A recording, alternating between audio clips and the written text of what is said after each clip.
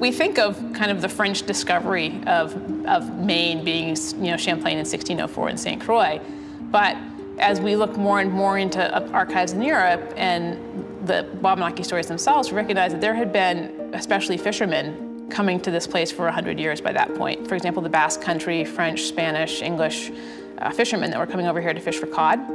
And there aren't really good records for that because they actually weren't sharing the information of where they were finding these incredible cod stocks because it was a huge economic resource and they didn't want to share. One of the things that I think is really fascinating is that some recent research done by Basque scholars has uncovered Passamaquoddy words in Basque that date back to the 1500s. And there have been several words in Passamaquoddy that they've discovered to have Basque derivations. So when Champlain arrived, the Wabanaki were able to interact and speak some French because they had been interacting with French and Basque fishermen for 100 years or more.